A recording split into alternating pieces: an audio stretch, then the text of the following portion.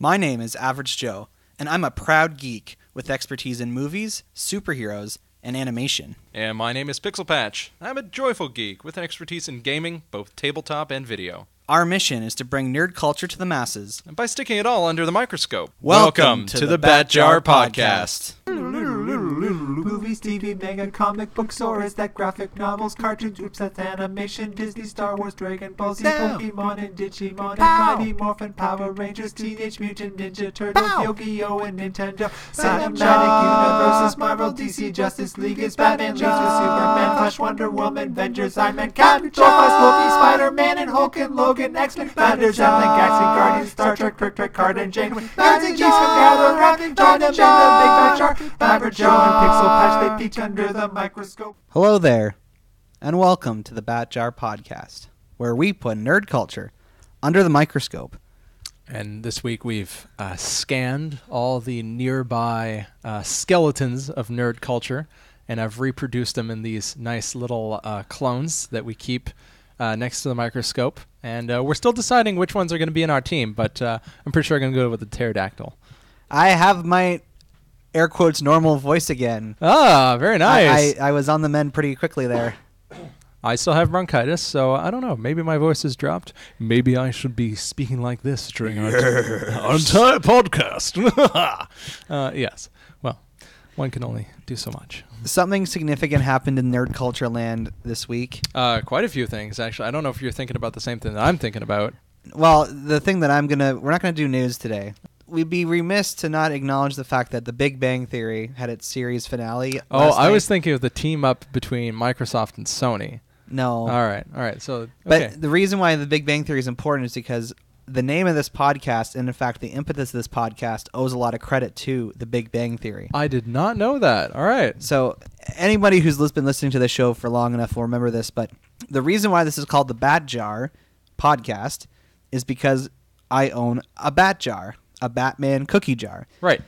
And I grew up as a fan of nerd culture, but I never gave any thought to the idea of owning something like a Batman cookie jar. Right. Because why would you think that you need such a thing? But then The Big Bang Theory started, and there's an episode in the first season where the central plot line has something to do with the fact that Leonard and Sheldon, who are roommates, own this Batman cookie jar, and they're basically arguing about who gets to keep it. Oh, jeez. And in watching that episode, I thought to myself, they have a Batman cookie jar. Why don't I have one of those? And I really think that show came about at a time when nerd culture was really starting to become mainstream. You know, it was right before the MCU really took off. Yep. Transformers was like one of the biggest movies of that year. Yep. And even though I have negative things to say about The Big Bang Theory as a show. Oh, of course, a lot of people do. It's still brought in a whole bunch of nerd culture to the light, whereas the things that they did, because they were a little bit odd or like oddballs, people just enjoyed in general doing like on the side. Yeah, like I see people wearing superhero shirts all the time now. Right. And I can't help but wonder, how much do they actually know about that thing that's on their shirt? Because The Big Bang Theory had characters wearing shirts like that all the time. And so the whole kind of journey of this show being named the Bat Jar Podcast comes from the idea that nerd culture has become more prevalent, and therefore there's a need for the layperson to be introduced to all these kind of crazy concepts that exist in nerd culture. Right. And we go inside the Bat Jar to discuss these things. Nice. So I didn't watch the finale. I don't follow the show anymore. I plan to watch it at some point just to... I know that there's a D&D episode somewhere in there, and I plan on watching that, but that's about it. So Big Bang Theory, thank you very much for giving our show a name. We have a special guest with us for this week's episode. I see him. He is present on our table and far more intimidating. He is very close to my water. I can hear the rattle. So Optimus Primal is here in the person. What? Not Optimus Prime? No, in fact, there's an entirely different character called Optimus Primal. Well, that's just Prime. And he comes from a series that we're going to be speaking about today called Beast Wars. Which started airing just as I was growing up. My brothers watched it religiously. When I was around like 7 or 8 years old, it was playing every week on like YTV. And yeah, like I remember watching that every week, and I was too scared as a kid to watch the finale because I was so young and it was so intense. I actually went back and watched the finale years later. So this is indeed a Transformers property. Mm-hmm. And when you first look at it, if you watch the intro sequence for the show, you might have a hard time associating with Transformers, and there's many reasons for that.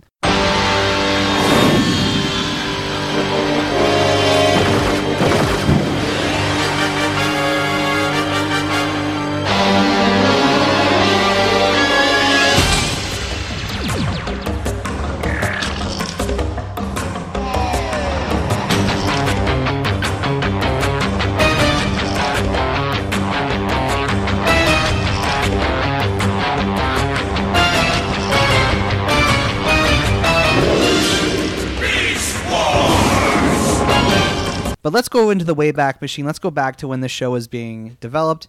Let's go back to the early 1990s. Woo! I was busy being born. Yep, same here. It really was a rough time for Transformers.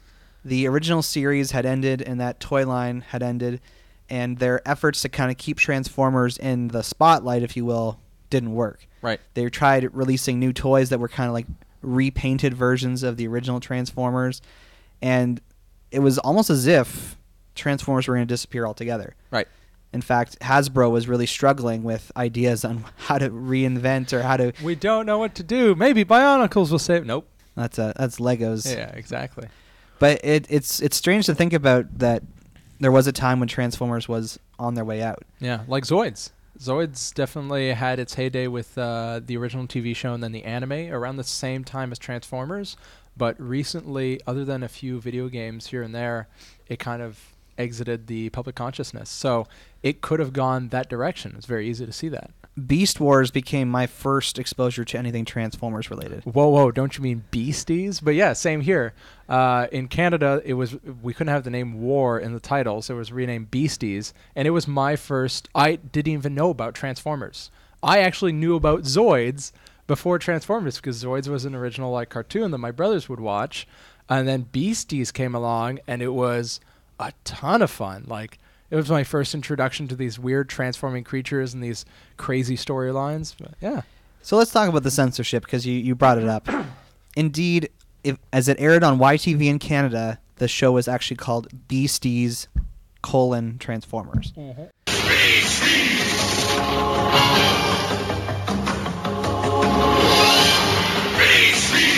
The logic being that I guess Canadian censorship laws suggested that you couldn't have a program aimed at children with war in the title. Yep. So I'm guessing same reason you can't sell weapon-related items to kids, and yeah, including what is it in tabletop games? If it has an age restriction on it, so 7 and up, you can only have certain themes in a 7 and up game. So much so that some of the board games I had when these discussions were in place actually have small stickers above the age rating that have a 14 and up age rating, and if you peel it off, it says 7 and up. Well, it's very bizarre because you think about Star Wars. Yep. Is very much a thing. It's like what if Star Wars was going to air on YTV? Would they call it Starries? Yeah, Star Adventure. The reason why I find this censorship so hilarious is because, in terms of the actual toys, you could go and buy. In terms of even buying the video cassettes, all of that said Beast Wars. So just the title of the airing on Canadian television. Wow. So if you're trying to ensure that young children are not exposed to things that are too mature for them, or the concept of war is very complex and trying to understand the nature of it, go all the way. Don't just censor the TV, censor the toy line, censor the home video releases. Yeah, exactly. Because it seemed really dumb at the time. I still think it's dumb. It's still dumb. But I would agree with you. Even though the subtitle Transformers is there, when you watch the show for the first time, you have no idea that it's associated with Transformers. No, because so for the lay people out there, the Transformers, when you originally watch it, is very easy to know they're Transformers. They're these giant robots that transform into vehicles. With Beasties, they're these robots, but they transform into full animals. So when they're in their animal shape, you literally don't know that they're robots, and when they transform out of that, they still have all these animal shapes that make up their design. So it's very, very difficult for, like, especially if you're a young kid, to make the link between it. Like when I saw the first episode where there were the original Transformers in episode 1, you can see them as they're struggling with this ship that's crashing. And I was like, oh, who are those guys? I had no clue. And then when they transformed into the beast modes, I was like, okay, this is the characters that the story is actually about. I don't know who the heck those first guys were, but whatever. Super, super weird. So the people at Hasbro took a huge risk and basically completely reinvented their concept. Because the Transformers was purely branded as this line of robots that turn into vehicles. And the transition from turning from a vehicle into robot kind of made sense because they were both mechanical in nature. So really, they did something kind of crazy by really, I guess, thinking outside the box and saying, okay, like what else can we mix robots with? Which on a certain level, it does sound very strange. Like it's like literally tech and organic. Which nowadays is commonplace. But back in the 90s, like you had a few, like I think, what was it? My goodness. Snow Crash, 1980s, or was it 1960s, was one of the first cyberpunk novels. And like augments and enhancements and like human and like organic mixing with tech. Very, very early concept. Like cyberpunk and cyber technology is very recent. And so to have that kind of as a mainstay of the series is, it's pretty gutsy. Pretty darn gutsy. So this might not surprise anybody, but a show like Beast Wars only ever exists because of Hasbro, and Hasbro is a toy company. Yep. So you make shows to sell toys. You sell toys to make shows. And what makes shows that Hasbro produces so ingenious is it's franchises like Transformers and My Little Pony, wherein the actual characters are the products. Yep. So to this day, there are still laws for television about like how you cannot actually directly market and advertise to children through your shows. Yeah. But the way you do that is you make the actual show the advertisement. You make all the characters in the show the products that you're selling. There was a version of it on Strong Bad Emails, which was like from 2004 to 2009 weekly animated email answer. And they had this whole segment called Cheat Commandos. And the Cheat Commandos had their tagline where it's just like every weapon they used and every line they had just this cheesy overlaid like this is oh no, let's get into the product placement battle tank, and then at one point it's like, let's get into the Ramshankor, it's made of all the toys we couldn't sell, and then it's just like Cheat Commandos, buy all our play sets and toys. Literally, other than the like hammering you over the head idea of it, it's pretty much it. Like they made the show to like Beyblades. Like most like animes of the 2000s were made to sell toys. Yes, so Hasbro had a partner in Japan called Takara, and they were basically the company that actually came up with all the designs for the toys. Of course. So Takara and Hasbro came up with the concept of Beast Wars, this idea that you have Transformers that turn into animals. Yeah. And Hasbro, trying to replicate the success they had with their first generation of Transformers, decided to make an animated series about it. But they went even further out of the box and did something which I think in the long run paid off for them. They approached a company called Mainframe Entertainment in Vancouver, who holds the record, if you will, for being the first animation studio to create a fully computer animated television series. Oh wow! So, wait, what about Reboot? That came after? So I'm speaking about Reboot. So Reboot was the first computer animated television series, right, produced by Mainframe Entertainment. And Beast Wars became the second series that they produced. Absolutely, man. I'm still waiting for the reboot.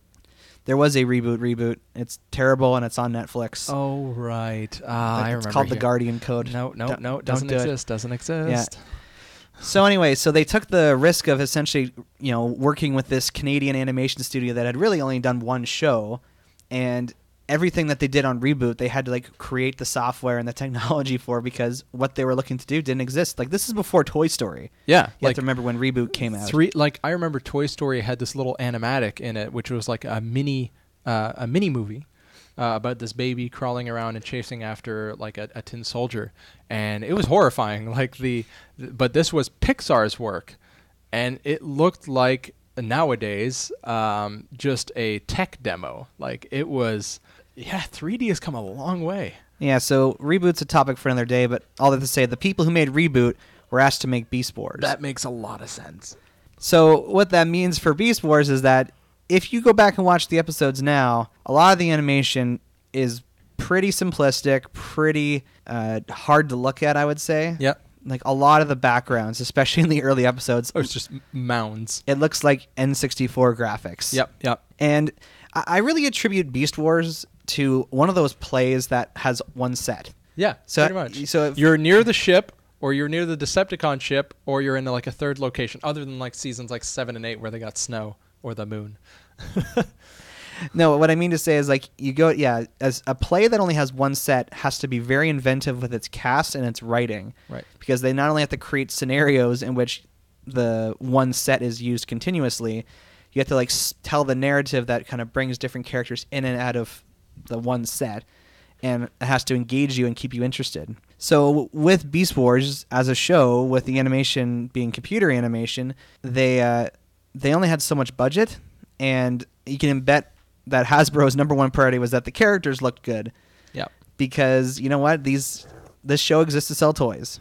100%. So most of the budget, I'm told, was spent on making the character designs look decent. Hey, Rat Trap is always a fun character. Like the hands always looked like super well done. They blew millions of dollars on those hands.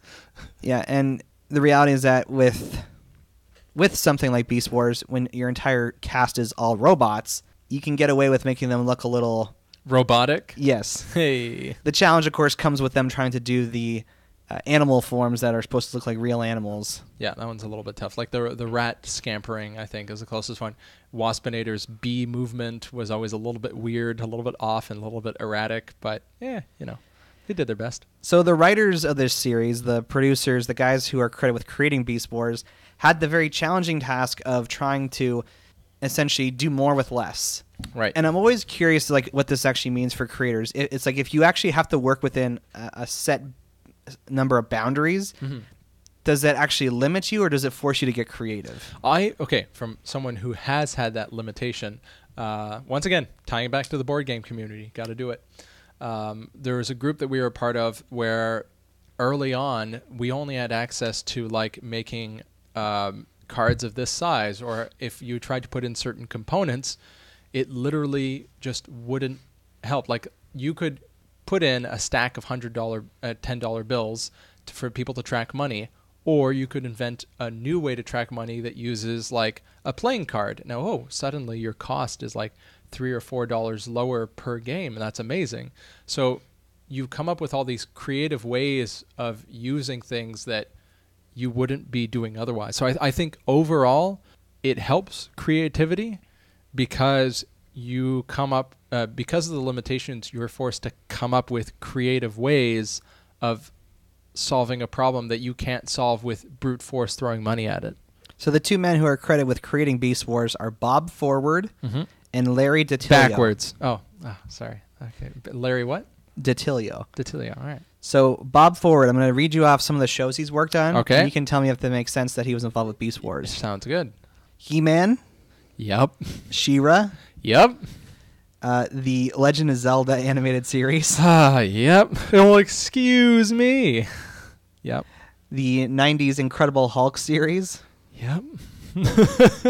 and he was a writer on 7 episodes of X-Men Evolution. Yeah, that makes sense. Although I almost would have seen him in the original X-Men based on writing style, but...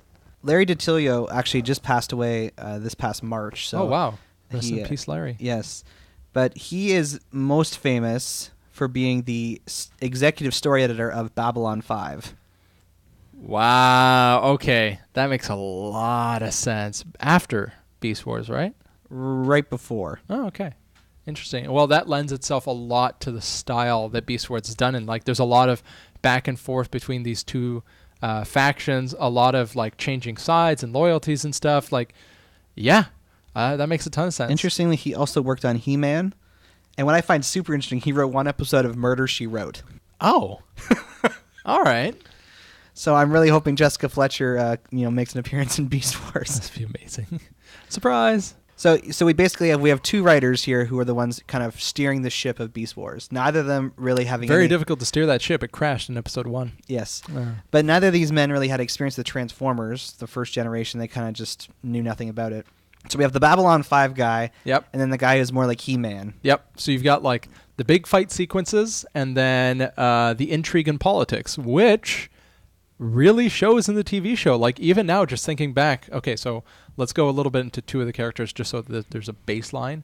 But there's a Velociraptor character and a tiger and spider character.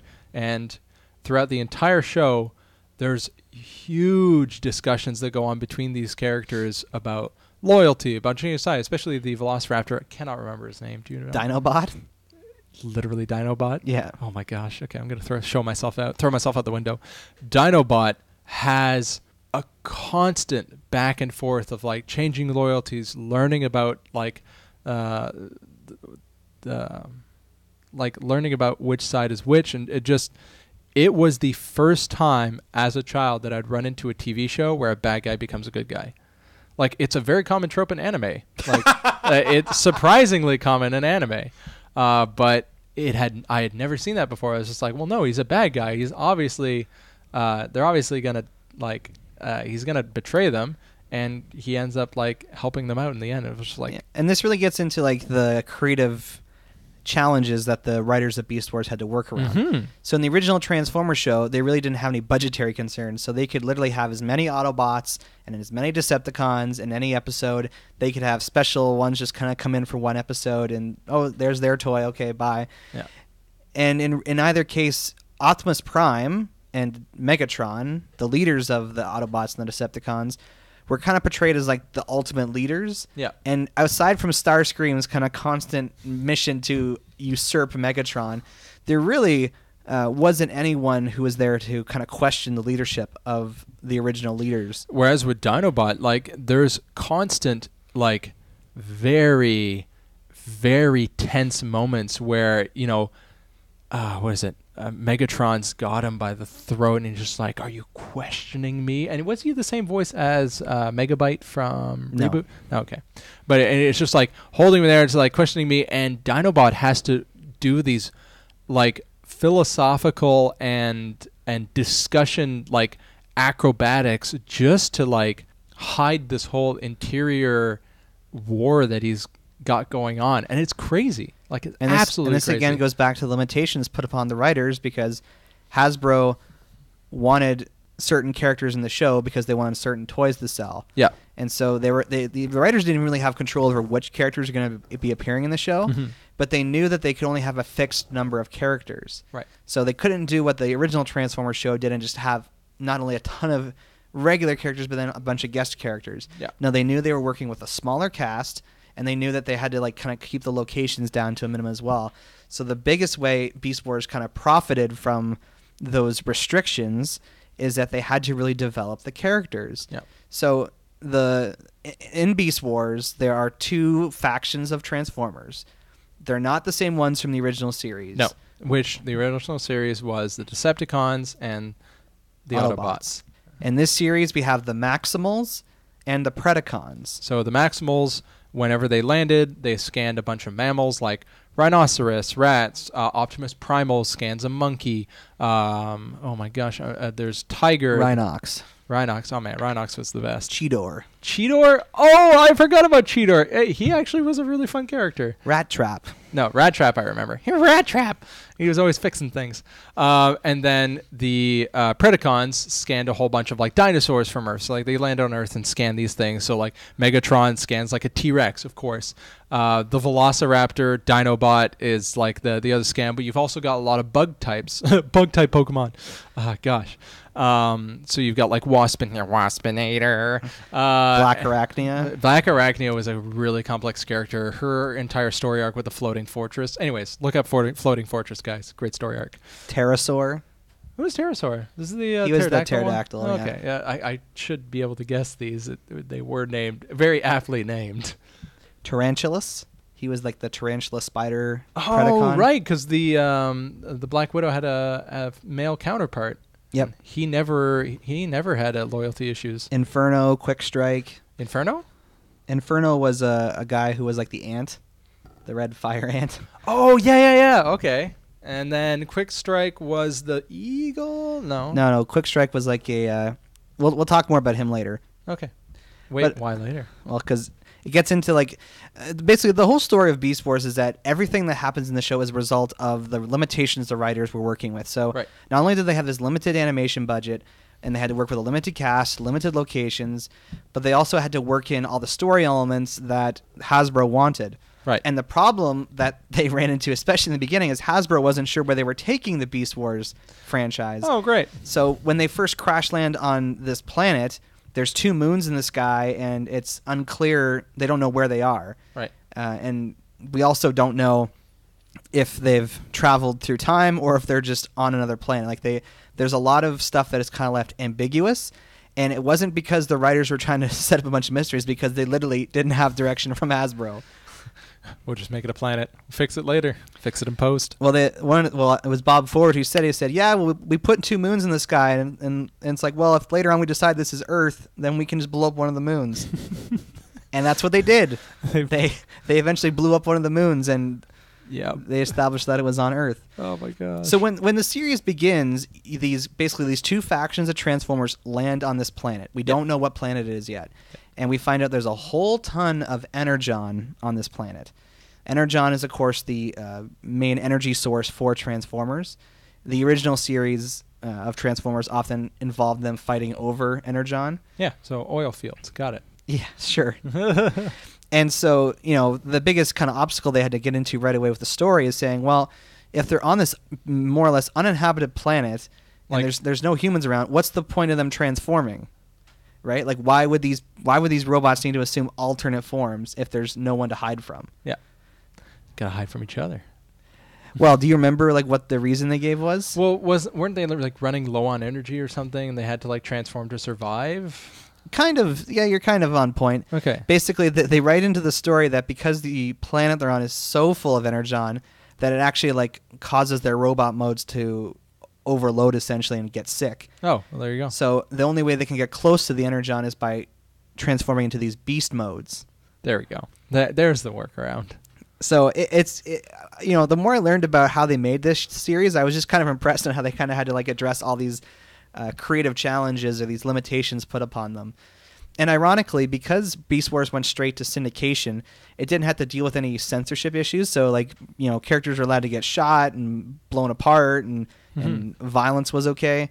Even in Canada, even though the show had to have its title changed, none of the content of the show was changed. No, you still had people like getting laser-eyed in the face, or just like having limbs cut off. Like there were some intense moments. And I guess because they're robots, it's fine. It's fine. No, like there was like boiling pits of molten metal that people were definitely thrown into and slowly assimilated into. Like there was some pretty intense. As I said, like the last 10 episodes were too intense for me as a kid. Like I got scared and I couldn't watch it. So returned later to see that it was like, oh, okay. Well, no, and you brought up the point of the complexity of the characters. So in the original Transformers, none of the Autobots ever really argue with Optimus Prime. Like he gives the directions and they follow them. Yeah, and they're part of this team, and that's what they do. But like Rhinox, Rat Trap's always going off and getting into trouble. Especially Cheetor. Cheetor's like the phlegmatic like personality that's all over the place, and he's the teenager. Yeah, he's like the equivalent of a bumblebee. Yeah, pretty much. With and the Beast Wars he's characters. just like, like, why don't we do this and why don't we do this? Like, Cheetor, we can't go and do this. And he's just like, come on, man. But it was what made the show interesting is that, and I'm speaking about Beast Wars, of course. Yeah. Is that even though Optimus Primal and Megatron, yes, Megatron is the name of the exact same name for both the Decepticon and the Predacon. I know that's probably confusing for people, but the thing that was interesting about the Beast Wars characters with Optimus Primal and Beast Wars Megatron is that as leaders, they weren't really super well appreciated leaders. No, and pretty much every other episode there were problems and or battles that were failed because their subordinates just literally did not listen to them. Like at one point there's this I still remember that was a really tense episode. The Predacons have launched an attack on the ship of the M. Starts with an M. What's their team? Maximals? Maximals. My gosh, I'm not going to be able to remember that. They launch an attack on the ship of the Maximals, and they are so close to being able to get that last shot off to hit the generator so that the shield will never be able to get repaired for another month, and they'll just be able to take it down. And Dinobot and Lady Arachnia just mess it up because they're not listening. And it was just you wouldn't see that in the original Transformers, but it led to some really tense moments. No, and a lot of, I say kids shows, but a lot of animated series from the 80s and 90s featured these are the good guys and these are the bad guys, and it was very clear as to who are the good guys and who are the bad guys. Yep. I mean, the original Transformers is a perfect example of that. So Beast Wars added this layer of complexity because, yes, you do have characters that are not only questioning the leadership of their particular faction, but there's also a lot of people kind of not just switching sides, but really reevaluating their philosophy or their perspective. Yeah, even on the good side, there are conversations that are had between subordinates, between the Maximals and the Predacons, that they're sneaking off and they're having conversations. They're like, well, maybe we're not supposed to be doing this. Once again, the Fortress in the Sky arc, they discover a source of power other than everything that they've been fighting for, and the subordinates are like, well, maybe we shouldn't tell Optimus Primal and Megatron about this. Maybe this is something that we can use, or maybe this is more than we are given to know. And it's just so different. Yeah, there's lots of characters who come into the series who are officially aligned with either side, but then they might be officially a Maximal or a Predacon, but they kind of have their own agenda. Mm-hmm. And Tarantulas is a great example. He basically becomes his own faction at one point, completely separate from either Maximal or Predacon. Dinobot certainly is the one who kind of flip-flops the most. Oh my gosh. He kind of goes back and forth at least 3 or 4 times between the two sides. Yeah. But he has more or less legitimate reasons for each kind of heel turn he has. Yeah. And once again, that's a product of good writing. It's just you're not just changing to make things interesting, although you are. You're changing because you have a legitimate concern that came up that wasn't addressed. An interesting plot point I didn't really catch when I watched the show originally is that at the beginning of the show, Cybertron is inhabited by Maximals and Predacons. The original planet. The original planet, Kay. Cybertron. Okay, cool. And you learn throughout the series that, in fact, the characters from Beast Wars, like Optimus Primal and everybody, are actually from the future of the original Transformers series. Okay. Essentially, at some point, all of the Autobots became Maximals and all of the Decepticons became Predacons. So there was kind of an evolution of sorts where the characters went through this change. And the present day for these Beast Wars characters is a present day where Maximals and Predacons actually coexist on Cybertron. I never caught that in the original. That's so weird. And so the Beast Wars Megatron is actually the leader of a splinter group of Predacons who want to overthrow the Maximals. And the only way they can do that is by leaving the planet where everything is peaceful. Yes, I think so. Yeah, well, hey. Well, initially, again, in the beginning, they hadn't figured any of the story details. They weren't even sure if the story was set on Earth or in the past or anything. I just remember the moon being a huge thing. There's a big transponder on the moon, and Optimus Primal goes out there to send information. I really need to re-listen to it because I'm curious. Well, and this is the thing. So they had the first season was 26 episodes, which is pretty standard for an animated series at that time. It was mostly one-off episodes, and most of the stories were about either the Autobots, my goodness, the Maximals or the Predacons trying to gain tactical advantage over the other, whether it was over an energon source or perhaps a feature of security for their base, which was basically their crashed ship. Or in the very early episodes, new Autobots. You mean Maximals? Yeah, so there were some new Predacons that are around. Yes. So and this becomes where the toys come into play, because the way that they wrote into the series that they could introduce new characters is that when the ships crash land at the beginning of the show, all of these stasis pods kind of fall out of the main ship and they're floating in orbit. And they, apparently there's elements of Beast Wars that became core parts of Transformers lore after the fact. Oh, interesting. So the idea of each individual Transformer having their own spark was introduced in Beast Wars. Okay, wow. And the idea of a protoform was introduced in Beast Wars. And what's that? A protoform is basically a kind of like template body, I suppose, a body that can take on the form of whatever it's scanned to match. Right, which is okay. That makes a lot of sense. So throughout the series, all these new characters show up they're all maximal protoforms, meaning they're all transformers that just sort of haven't woken up yet, that are programmed to be maximals. And there's many episodes where essentially the different groups are fighting over getting access to these pods, because if they get the pod, then they can wake up the person inside and kind of code them to be one of theirs. Right. So a couple of the characters in the series, like Black Arachnia, are maximals by nature, but then they're nurtured essentially to become Predacons. Which is so crazy to think about. Like, that's some crazy writing that you would not see in a kid's show. Well, and it just emphasizes the kind of complexity of it all, because you have somebody who by birth is a maximal, but then they're being kind of like formatted to be a Predacon, and then they have to kind of decide where in their own philosophy or behaviors match the one side or the other. And because the leaders of these groups aren't like the super general leaders of the original organizations, these are kind of like subpar people. Like the Megatron here is kind of like a lunatic who's kind of like off on his own. He really is in some episodes. Like, he's got a few bolts loose. Yeah, and Optimus Primal is not like the big leader of all Autobots like Optimus Prime was. He's like the leader of a small group of people. Mm-hmm. So it's a totally different dynamic. And I as a kid, like I think you mentioned it earlier, it's like, yeah, like seeing that kind of complexity in character writing was kind of uncommon for the time. Yeah, like Dinobot, like I didn't know what the heck was going on when he changed sides. I was like, he can do that? But he's a bad guy. How is he doing that? Like, once again, anime, it's now like a common trope, but did not run into that as a kid. And like that kind of writing and that kind of investment in the story like helps detract from the kind of quality of the animation. Mm-hmm.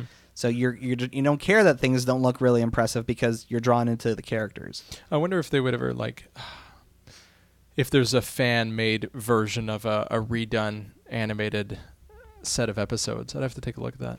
Well, it kind of goes back to what we were saying earlier. Is like maybe it's a good thing that the animation isn't as strong. Oh yeah, because that forced them to tell a good story. Mm-hmm.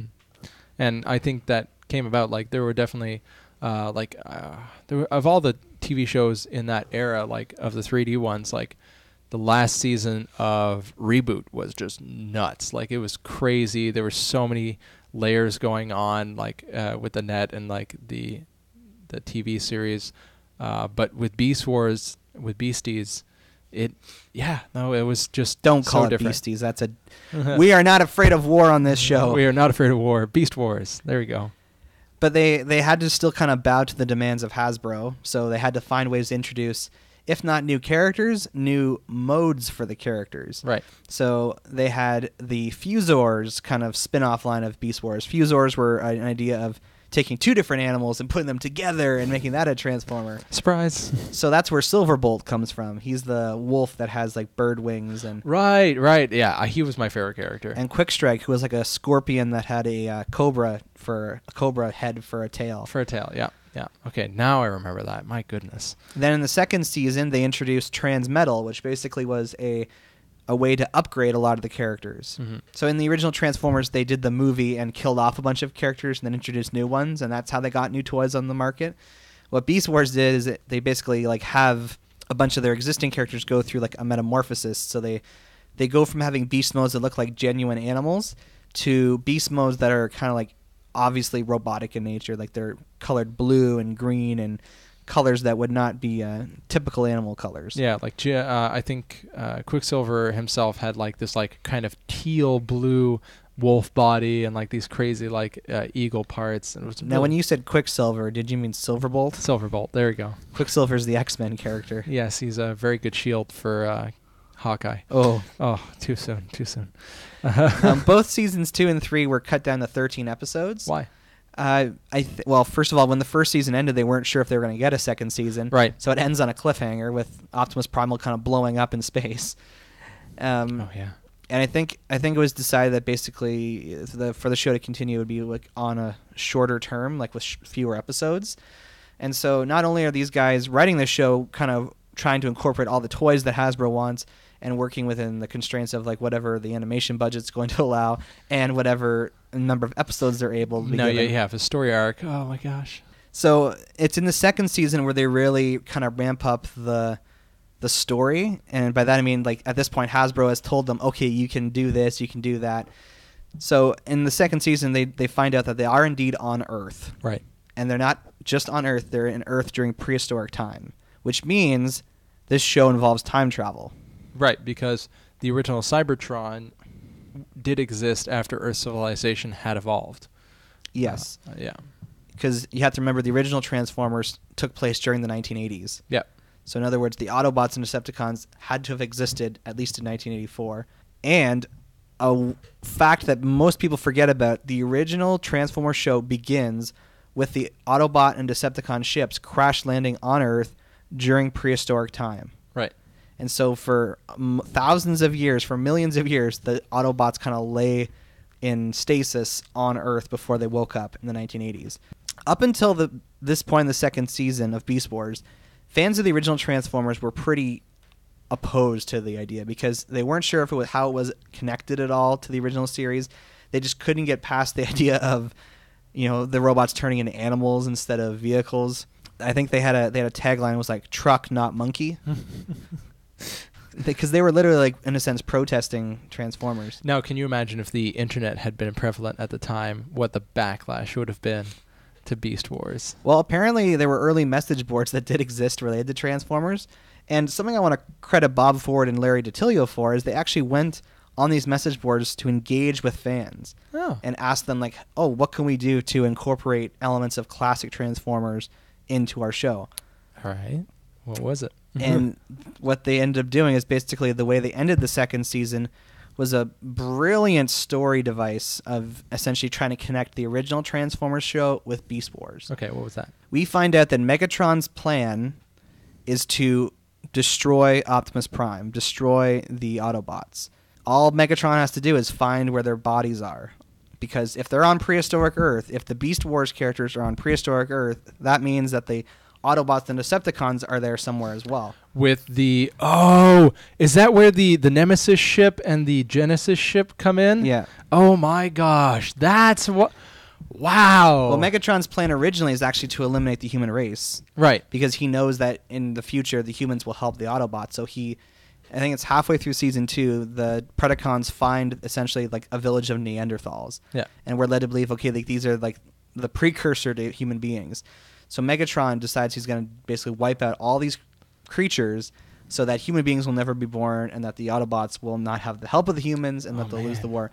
And this is where Dinobot has his final stand and essentially sacrifices his life to protect the human race.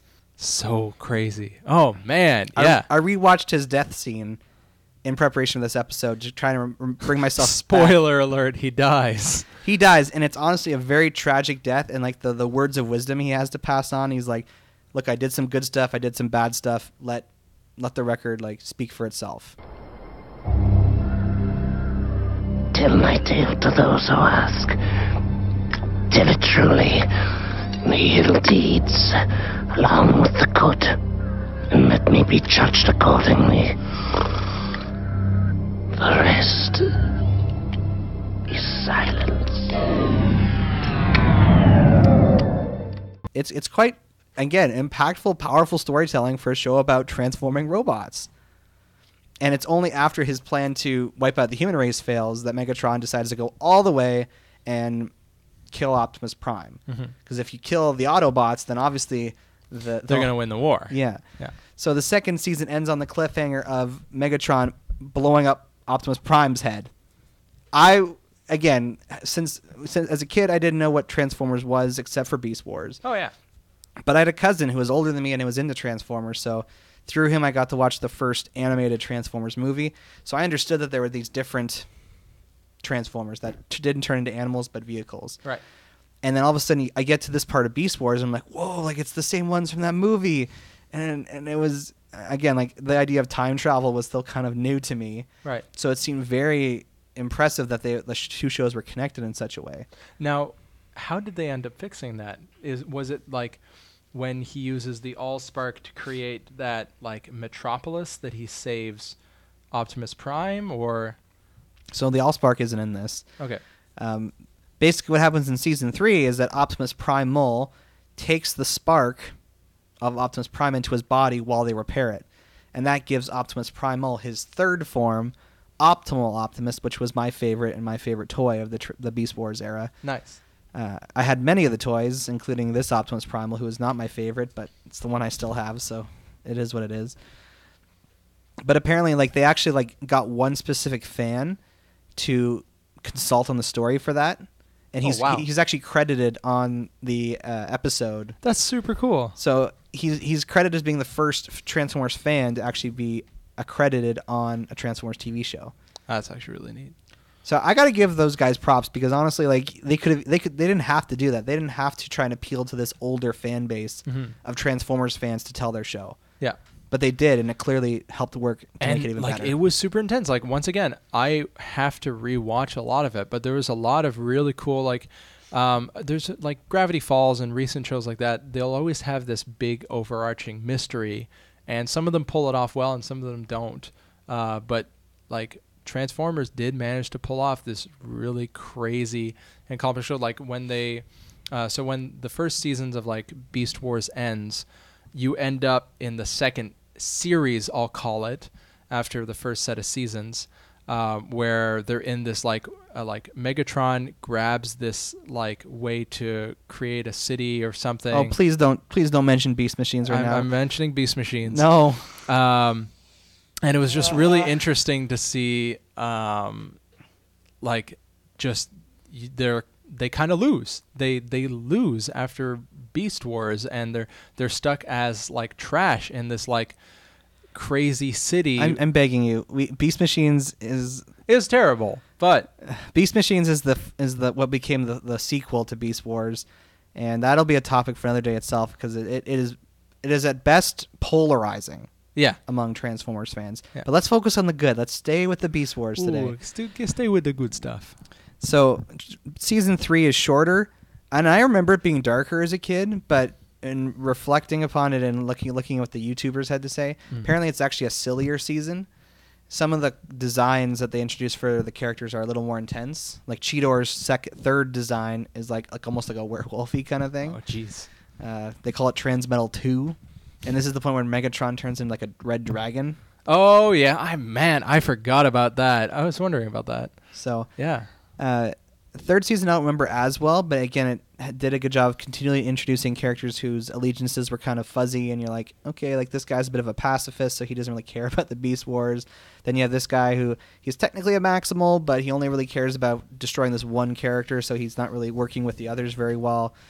I would say it was almost too complex for like my little brain to really kind of understand it all. I think like watching it back now and knowing the history of the Transformers, like I'd get way more out of it. Like I would almost skip to season 2 because I kind of remember most of season 1, and plus they were mostly one-shots. I'd be very interested. If anyone's listening to this and like, I should really check the show out, I would agree. Skip to season 2 because that's the point when Hasbro knew what they were or knew what they wanted. Yeah, and so like watch episode 1 and then skip to season 2, just knowing that they fight a whole bunch on their ships and near their ships, and then Yeah, there's characters that kind of come in and you might be confused by, but you can Google it. Yeah, you can Google all the things. But literally, like 7 of the 13 episodes of season 3 were dedicated to introducing new toys. So you think of it, that's more than half the season just solely existing so that they could introduce new toys. Which is crazy. New modes for existing characters, not introducing like brand new characters. Prime Rage mode. Prime Rib mode. Well, no, there's Transmetal 2. I transform into the cooked version of all these animals.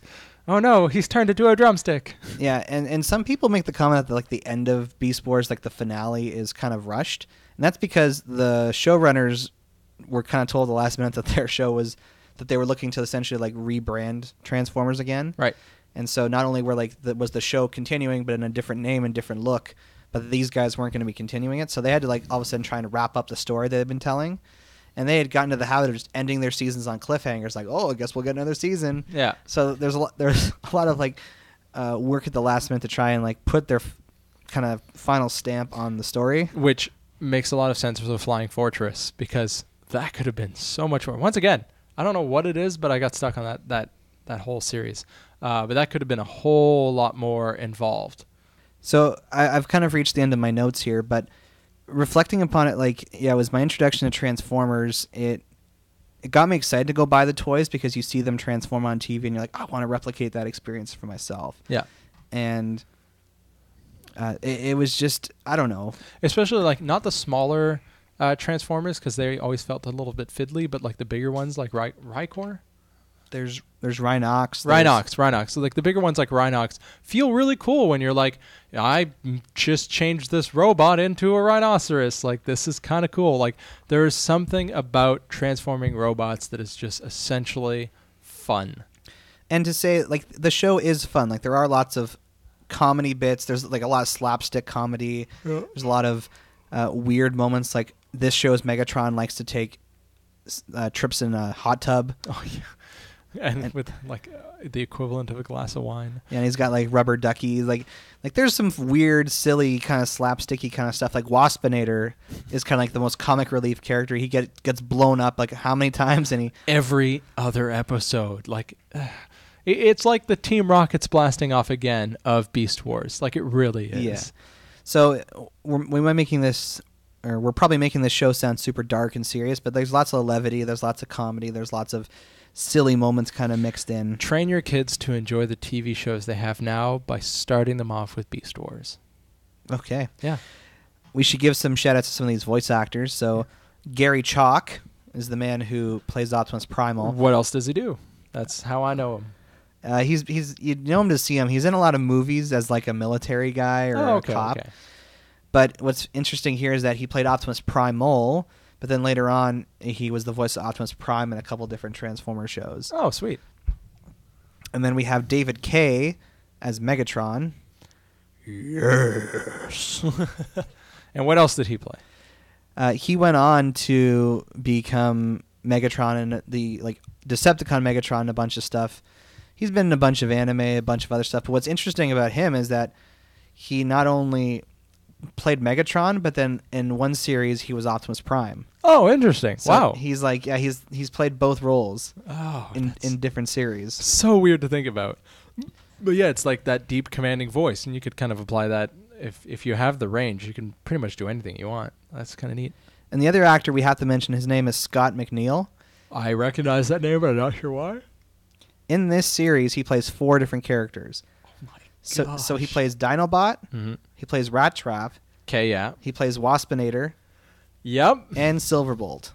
Oh, he does play Silverbolt. Yeah. Okay, see, Silverbolt and Dinobot, it would be very difficult to do the differentiation between, like, Waspinator and Rat Trap makes a ton of sense. You know, Waspinator is very easy to kind of copy, and then Rat Trap, you just talk like that. Like, it's... And then, of course, your Dinobot. And, like it's very easy to jump between those 3 voices, but Dinobot to Silverbolt, I think, would be so subtle that... Silverbolt is like this. Oh, I understand. Okay. Now I'm going to have to rewatch all of it. I knew him best, Scott McNeil, as the Canadian voice of Piccolo in Dragon Ball Z. No way, that's him? Yeah, then the Canadian dub, like not the English dubs you'd hear nowadays. But yeah, but still, that's... He played that's Wolverine in X-Men Evolution. Okay, that makes a lot of sense. Yeah, so he was Duo in Gundam Wing. He's Canadian famous. Yeah, he's done a lot of anime. That's great. Oh, sweet. Cool. So Scott McNeil, well done. You basically voiced like a huge chunk of my childhood on your own. And and what's very interesting is that a lot of his characters actually like have conversations with each other. So like Rat Trap and Dinobot have quite the relationship, if you want to call it that, where they're essentially fighting with each other, and that's the same guy doing both voices. So, which is just really funny to think about. That's a whole Rick and Morty thing going on. Yeah? Well, you better hope so. For your sake. Excuse me. Are you implying that the current situation is somehow my responsibility? Well, you did start it, gearhead. I beg to differ, cheese lips. So I've seen a lot of Transformer shows, and I don't know if my nostalgia goggles kind of showing up, but I would go as far to say that even though it was the one I was introduced to first, I still think Beast Wars, from a storytelling perspective, was the best of the Transformer shows I've watched. And I'd agree with that just because of what we discussed. Like, they did not have the budget to do anything other than good story. So, like, if it stood up on those legs, you know, like... it's kind of hard to claim otherwise. Whereas recent stories, not to say that it didn't have good writing, but they didn't depend on it as much. Absolutely. So Beast Wars Transformers is available somewhere. It's not on any streaming services that I know about. I'm sure if you like Google it, you can find the home video releases somewhere. Oh yeah, easily. It's for anyone who grew up in the 90s, it's iconic. And I would say it basically kept Transformers alive. First of all, let's just acknowledge that. Yeah, like if this wasn't successful, it would have gone the way of Zoids. Yep. Yeah. And a lot of people out there would be like, "What's Zoids?" It's like, exactly. Like that literally could have happened to Transformers. Like the Transformers movies that happened recently, like as terrible as they might be, they're still Bumblebee's pretty good. Yeah, Bumblebee's a really nice retake. Like there's all these very recent Transformers TV shows, the Transformers kids shows. Like there's a lot of different pies that have Transformers in them, which not very tasty pies, but it's there. Whereas Zoids, which was a very popular alternate like robots fighting kind of thing, I think it's down to just like a few games. I don't think I've seen a TV show about it in a long time. Yeah. No, it's crazy. Average Joe, maximize. Oh, Pixel Patch. Terrorize. Beast Wars!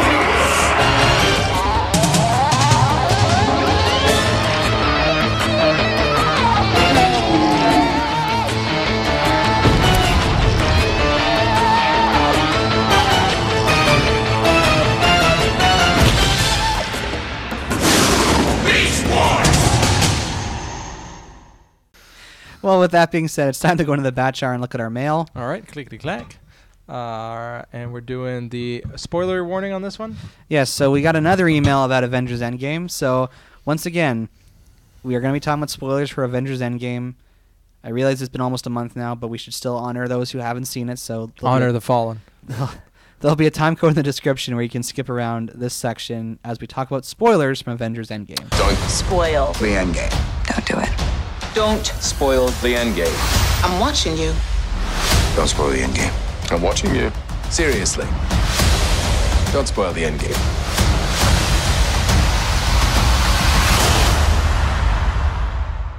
All right, and this email is from Jeremy Cote. Hey, Jeremy, all the way on the West Coast.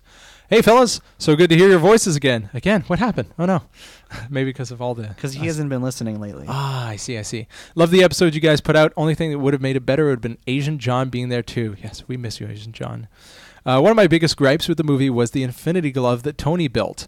It seemed like in the other Marvel movies, especially Infinity War, there's a big deal made about the Infinity Gauntlet made on a dwarf planet, how it's the only thing in the universe capable of harnessing the power of all Infinity Stones. Then in the Endgame, the Avengers finally get all 6 stone, and Tony suddenly has some fancy technology to make another glove.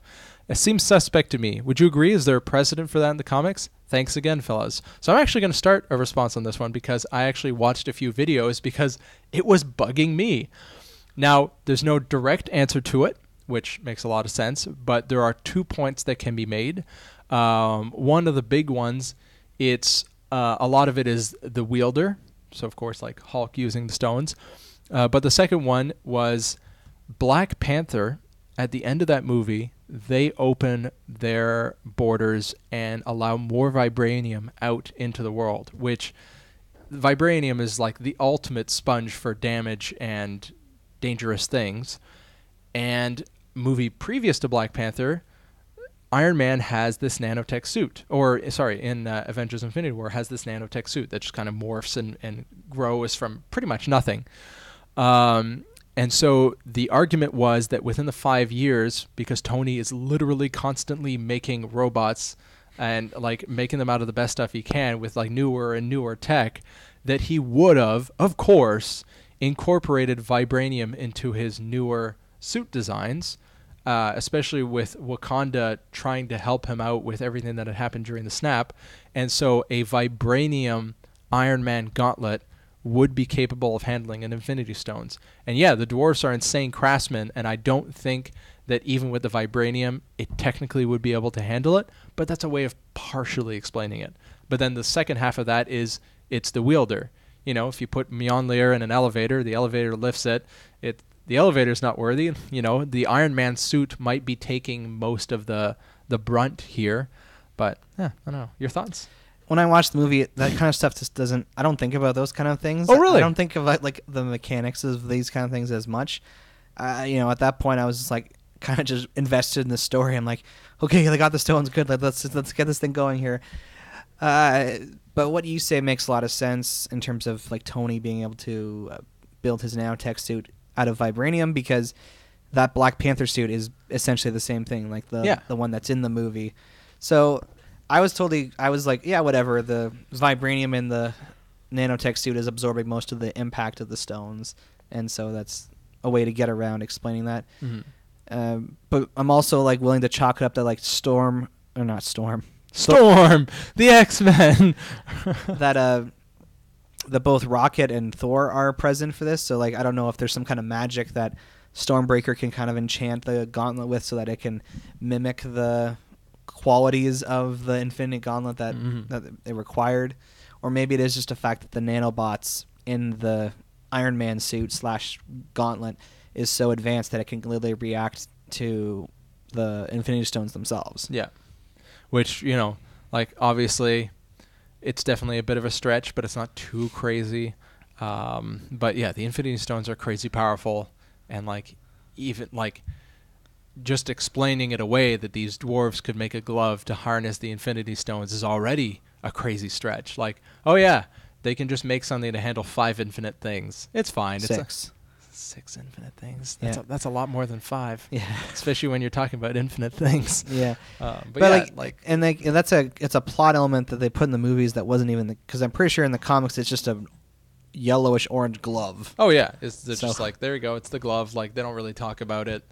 In the original comics, it's just a MacGuffin which is just a placeholder item to hold the Infinity Stones. Yeah. Like they literally could have someone just with the 5 Infinity Stones in their hand, but with the gauntlet, it just makes a little bit more sense. Like it literally, especially if you have 6 Infinity Stones. Yes, good goodness, not the 5 that I normally have. I obviously never go for the Soul Stone. I love the things I love too much. But like some of the drawings for the original Infinity Gauntlet just look like a yellow latex bathroom glove with 5 stones set in it. Like it's not a very... And then a 6th one on the thumb. Yeah. Oh gosh. You can't do it. But yeah, like when I didn't really, and I think another thing people asked me about was like, well, how is Tony Stark able to do it? And it's like, well, he kind of didn't do it because he kind of died. He died like immediately afterwards. So yeah. Hopefully that answers your questions, Jeremy, about the Infinity Gauntlet they had in Endgame. So this is normally when we would go into the batch art to find out what we're going to talk about next time, but a little lamp just showed up here to remind us of what's to come for next week. Oh, a lamp. What kind of lamp? It's a magic lamp. Whoa. And if we rub it, something might come out. Can I wish for more wishes? Yes, you can try that, see what happens. All right. But no, we're getting the second live-action Disney remake of the year. We chose to not talk about Dumbo because I haven't even seen the original Dumbo. And it's terrifying. Let's just be honest. I don't want to put money towards that. And it flopped. Yeah. So we're good. So you know what I'm talking about, right? Yeah. The Guy Ritchie directed Aladdin movie starring Toronto native Mena Massoud. So we got a good old Canadian boy in there. So it's going to be really interesting to see what happens with this thing because you got an Australian playing Jasmine. You got Will Smith as the genie. It's directed by a guy who's done a lot of action movies, but they clearly are maintaining a lot of the musical slapstick comedy and musical bits. Like you ain't never seen a show like this, but you have. You've seen the entire show like this. Yeah. So based on an Alan Tudyk from Firefly is the voice of Iago. No way. Yeah. What's with him and playing birds? Like he's just for the next 5 years he's just gonna play birds. Do you have good feelings about this movie? I think that overall it's gonna be beautiful to look at and at least generally enjoyable. Like I don't think it's gonna be as much of a flop as most of. Like I think it's gonna do better than Lion King. Ooh, that's a hot take. Yeah. It's a hot take. Now, of course, with Will Smith being in it and all the arguments over just the design looks a little bit weird, I'm thinking it won't do as well as Lion King. But in my personal opinion, I think it is going to be better produced and have a more enjoyable watching experience than the Lion King will. Wow. Yeah. That is a hot take. Like, you can make some hot cakes out of that hot take. Ooh, I'll put them in the oven. Still, I got to put some gloves on. It's too hot. And listen, like, no one left a bigger impact on my childhood than Robin Williams. Yeah. He is iconic. Yeah. As the genie. Like, I will actually enjoy Will Smith as a genie. He's got that kind of like high energy, like talking. But yeah, no, Robin Williams was just you can't replace him. So try to do something different. So that's kind of nice. Yeah. So come back to the Bachelor podcast next week when we head to the what's it called? Agrabah. Yeah, we're gonna be into the night, Arabian night. Yeah, so we're gonna be in Agrabah next week. So come back to the Bachelor podcast. I'll be very aggravated. Oh. Until that time, I'm Average Joe. I'm Pixel Patch. Catch you on the flip side. One grain of sand at a time.